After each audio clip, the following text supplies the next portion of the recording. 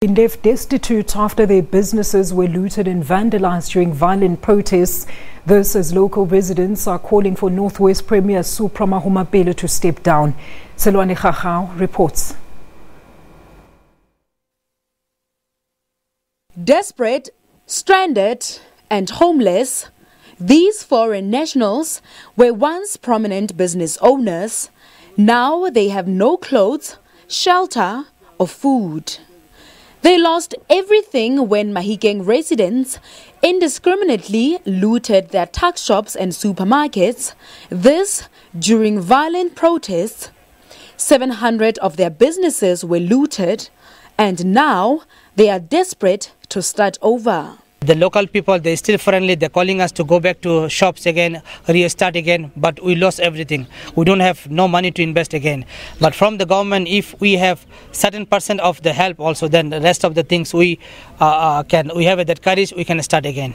Although various organizations have stepped in to assist, more help is still needed. We have been able to provide them with 484 blankets to assist them in this time.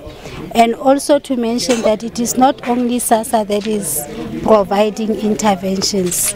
As government, it's different departments, different organizations. We've seen businesses coming to the fore. The first assistance that we have provided is shelter for our Ethiopian foreign national brothers, and we also mobilize NGOs like Red Cross and the community radio stations, churches like Rema Church to send the message across for assistance in terms of blankets, mattresses, food. And as you can see, we have just the Doctors Without Borders have just arrived for medical assistance. This Islamic school has been a temporary shelter for them, but they have to vacate this building by Monday. They are now desperate for alternative accommodation. Sellwane Khakhau, SABC News, Mahikeng.